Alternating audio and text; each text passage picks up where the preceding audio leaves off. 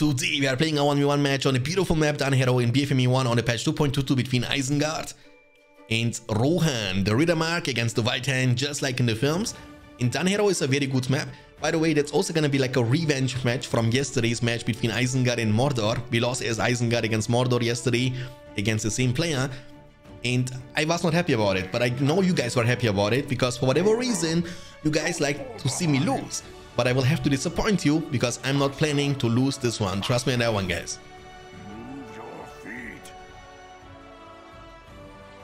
And the distance between the castle from Rohan and our castle is a long distance. And for that reason, we can actually afford to open with double furnaces. And I'm also planning to rush Warg Pit and recruit Warg Riders. That is going to be the plan. And even though that's like a big map, there are like two pathways, and if we can guess the pathway of the opponent right, we can actually use the only starting unit we have, the Urukai, with the Warchant to defend ourselves in the long terms against 2, 3, even 4 peasants. Get to work.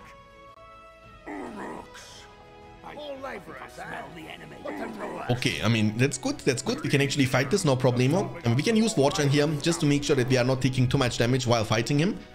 And with the workers from the mill behind the castle, we can also capture the additional settlements on the map Danhero.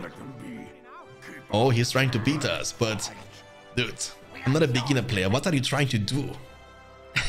This guy is actually mind gaming me, but he will actually crash himself. I'm not planning to lose my Uruks there, trust me on that one. So let's get the second or the third settlement at the top right corner. And again, the plan is to rush the Warg Pit. But before we're gonna do that, we need to definitely build some more furnaces, just to make sure that we have enough money.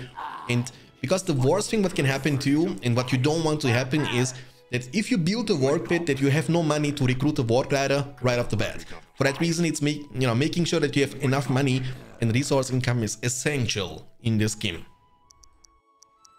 Let's go. This way, my... I mean, the classical peasant spam, our Warchant is gonna be off very soon. That means we won't be able to win this fight, but it's okay. As long as we can keep them away from the settlement for a little bit, we will also get a little bit more wood bonus, getting cheaper buildings inside the castle. That's very good. And denying him to get the third settlement, which is even like a win-win situation. So I was able to stall. Obviously, I was not able to win this, but as we have the Urukai under our control, we can always choose to disengage whenever we want to. We've run into some walls of yours. We attack soon. You'll do what you're told. They're attacking. Ready weapon. And by the way, Warg Riders are actually pretty underrated, especially early game when the Rohirrim have no armor and they have no leadership. We have the Warchant plus the whole ability from the Warg Riders, which is making them way stronger in compared to the Rohirrim. And with the Palantir, we can actually chase and hunt them down. They won't be able to disengage because Palantir will give you additional movement speed. So in long terms, obviously, the Warg Riders are gonna fall off against Rohirrim because they get so much support from Theoden, Glorious Charge, Armor Leadership. But early mid-game, they are actually quite reliable because if you choose to get Uruk Pit and spam Pikemen against Rohan, Rohan can simply counter that by recruiting additional peasants from the farms outside. So you will have to, against Rohan definitely, but you will have to at some point of the game recruit some Warg Riders. And that's a phenomenal start, I'm telling you. We have 4 settlements, and for that reason, look at our castle. We are full on charge. And if you don't hurt Isengard's economy early on as Rohan or Gondor, holy guacamole, guys, Isengard is going to shine bright like a diamond. I'm getting hungry. Fix that attitude of yours. Workers! There will be no slacking here. Can I beat him actually into the troll there? That would be awesome. Come on, follow me. This troll, come on now, please. Oh, he has Rohirrim, but we can actually chase them down. Unfortunately, we have not the Palantir yet, but it's okay. I would also definitely recruit Lords. I'm a player, when I play Isengard, I actually like to recruit Lords early on, just to make sure that I get a couple of creeps with Lords and get them to level 3-4 power spike, because what you need to try to do when you have Lords on the field is to get them to level 5. That's very important, because in many matchups, Isengard will need, in long terms, the additional DPS and damage leadership from the fighting Urukai Lords.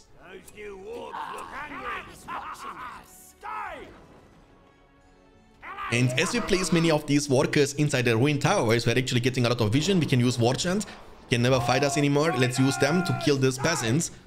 And dude, that's an amazing start. So I'm assuming we have a lot of money, and with that we can even get maybe upgrades faster than him. So after the third work glider, I'm planning to demolish the work pit and make the transition into the armory. He has like 3 farms. He has 1 at the top right side and 2 at his own side of the map. So we are definitely in a good spot. We can also keep this protected, no problemo. And Lords can creep the troll layer to get from level 1 all the way to level 3.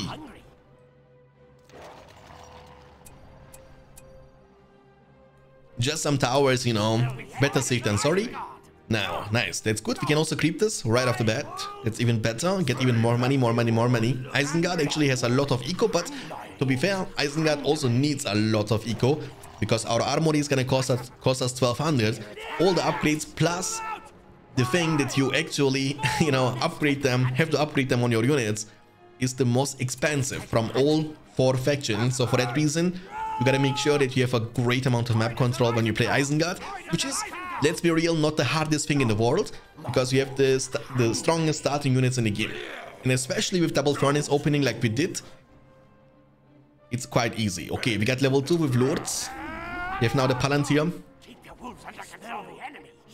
Let's fight for the map control in the meantime.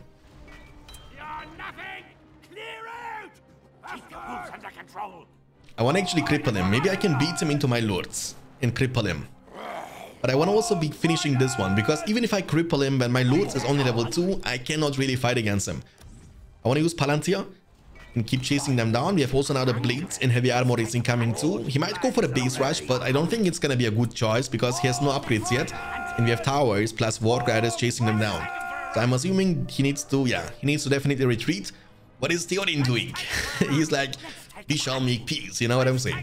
It was, you know, guys, I don't understand why Lord of the Rings decided to cut some parts out of the films, you know what I'm saying? In the extended edition, you see so much awesome stuff.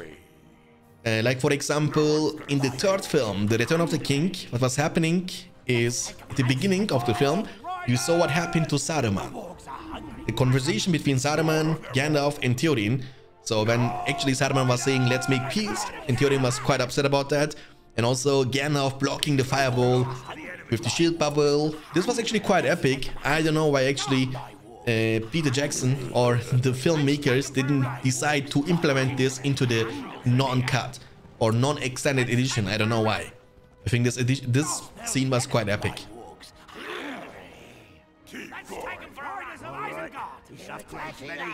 You wanna fight this? My wargs are hungry, King Theoden. My wargs are hungry. Dude, you see how much pressure we are creating? Because normally in this matchup, Isengard is supposed to play a bit more defensively against Rohan, but with the War Riders we can actually deny that. And as we are talking, we are creating a brand new meta. Rushing War Riders, I mean, you cannot do that every single time. You know, the reason why I did that in this map is because I knew in this map I can at least, at bare minimum, keep the settlement behind my castle protected. It means I would have a great resource income no matter what. And it worked out, but on a map like Forts of Isen it would be definitely way more risky, because you would potentially keep losing your settlements all the time.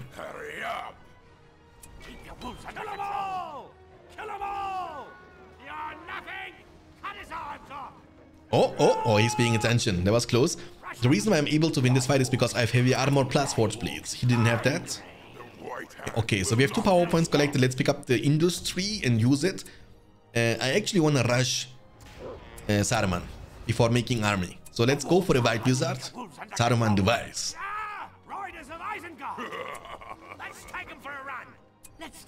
And that's dope actually. Our loots is all about to level, you know, get level 5. You see how important it is? Because against factions like Rohan and Mordor, Warchan is not gonna be enough in long terms to out-sustain and out-leadership the enemy army. So Rohan, then you have only Warchan, will have more leadership than you have. Mordor anyway. And especially against Mordor, it's essential to burst down those trolls, Nazgûls, Falbees, Witch King, Mumakias way faster.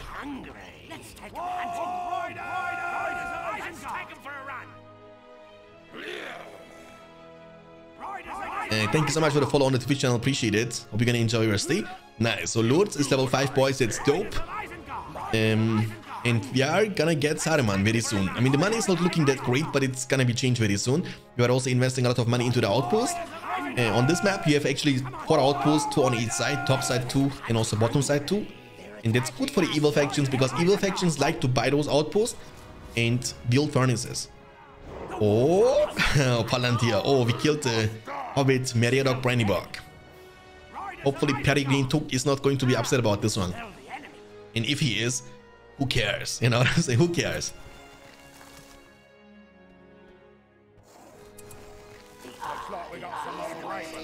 Okay, boys, great. I mean, dude, alone the fact that we can keep Rohan here in front of his own castle is such a win-win situation for us.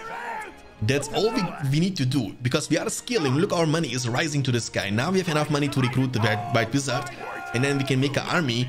And during all this time, he couldn't manage to get to our castle one single time. He tried once, but it was not successful. And now if he would come, he would have Saruman to defend us anyway. So he needs to be careful because my Lord is level 5 and I will always try to cripple down the King of Rohan. And the second he got crippled, he cannot move. And that's going to be like a great situation for us. Because then we can draw the sword, use Carnage and take him out.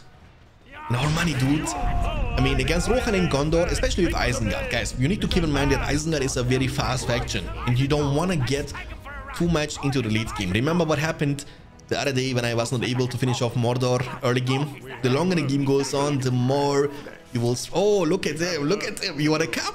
Come, come, come. Hey, hey, hey. Dude, I can read you like a book, Rambo. They're attacking us. Saruman will be pleased.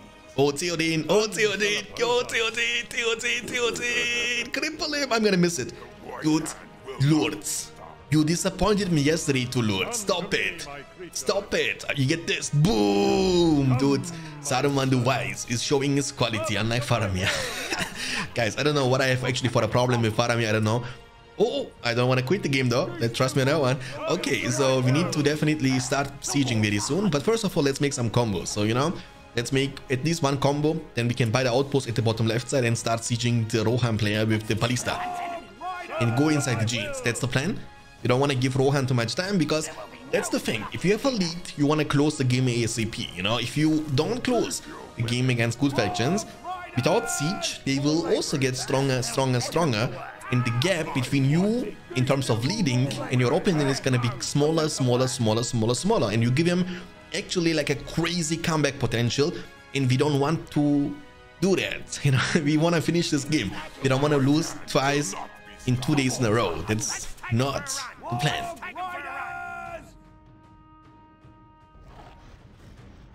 The wargs are hungry. We've expanded the Orc pits. Dope, dope. Dude, we are so rich, man. We are like Bill Gates, you know what I'm saying? Bill Gates of Middle-earth, guys. That's how rich we are. So let's put them inside the jeans to have some protection for the outpost, around the outpost. Even though the Rohirrim, they are quite tanky against that, but it looks like he has no shields yet. Without shields, it's gonna be hard for him to defend himself. Oh, okay, that's good for me. Dude, I take it. I take it every day of the week. Thank you very much. So my Warchan is way less cooldown than his Elven Wood, and that's gonna give me the freedom to actually commit on his castle without having to fear that he might commit on us with like an Elven Wood play, and that's on cooldown now. That means he has nothing to do against my Isengard army. Win-win situation. We attack soon. Get the Uruk warriors ready for battle. Okay, so let's bring the army Warfare of Mordor to the down. And dude, guys, you see, offense is the best defense. I mean, hopefully this game was actually like a great tool about how to play this matchup as Isengard against good factions like Gondor and Rohan. You want to play aggressively. You don't want to be in a turtle situation. Because the more aggressive you play, the more pressure you create on his castle, the more defensively he has to play, which means you get money, money, money every single time, and you can afford to lose stuff. If you defend and you lose stuff, you will have the struggle and the limitation in terms of resources to actually revive your heroes, rebuild your army. Remember, Isengard army is quite expensive, and for that reason, you need to have a lot of money to actually make one single combo.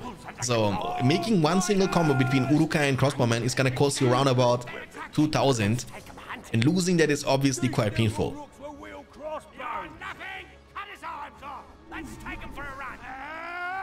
And my Warg Riders actually are the MVPs of this game. And let the siege begin, boys.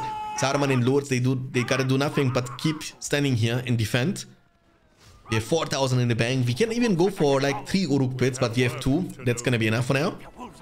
Don't lose the level 2 Warg Rider. We have no more. Oh, the fireball on your face, son. Okay, kill him, kill him. Oh, he's using the heal. Ah, smart move from him to actually take down the siege wargs with a sneaky attack from behind. But it's okay, we have already one ballista, and that's all we need. Now we can actually break one part of the wall of Rohan and go inside. Unless he has enough money to repair it. That's a very smart move actually from him. I gotta give him this one. We have also no pikemen around, but we have enough leadership. Fight for me and I will reward you. Nice, dude. Okay, nice. Oh, here's a level 5 unit. What is it doing? My crossbowman inside. Oh, rest in peace. Hello, darkness, my old friend. That's good. Dude, I don't know why, but the people, they are underestimating the... Oh, my Warg Rider was actually inting. Okay. They are underestimating the defense power of the Rohan army. So if you see Isengard coming to you that early, what you need to do is build a statue. Have Theoden, like 3-4 Rohirrim guys, trust me. The defense possibility from the Rohan castle is definitely not too shabby. You can definitely defend yourself. We have work to do. Oh my goodness. He's trying to... Oh, cripple him. Oh my, cripple him. I will lose my... Dude, I'm sleeping on this one. Lords. But it's okay. I mean, we can now just go inside. We have used the war chant. Now is the time for us to commit. Just go inside the genes. Look, our units are shining bright like a diamond. So much leadership. Saruman, Lords plus war chant. Very, very strong. We have almost full map control, guys. That's gonna be the final push. And that, ladies and gentlemen, the revenge of yesterday. Revenge tastes good. Revenge tastes really good. Take this, horseman. The victory is not yours. Theoden, horse master, draw your sword, carnage, and take down the king of Rohan. Lords, the fighting Uruk-hai is showing his quality unlike his rival from the Gondor faction, Faramir. He has 1 farm, 2 farms outside, but look our money. I mean, you will also see at the end of the game how much more money we had. And that's the power of Isengard, boys. If you get a snowball early on, you can finish off the games ASAP, and nothing can compete with that. Nothing can compete with the will of Saruman. GG, well played, Rambo. But I had to do this to you, my friend, after what you did to me yesterday on the map Westworld between Mordor and Isengard. And hopefully I will get the chance to play more games against the player, because I think those games are gonna be quite fun. And if you guys enjoyed this one, please don't forget to leave a like, subscribe for more content like this in the future. I will see you hopefully tomorrow. Until then, keep hitting like a truck, and also stay beyond standards. 52,000 against 20. That's domination, ladies and gentlemen. Peace out.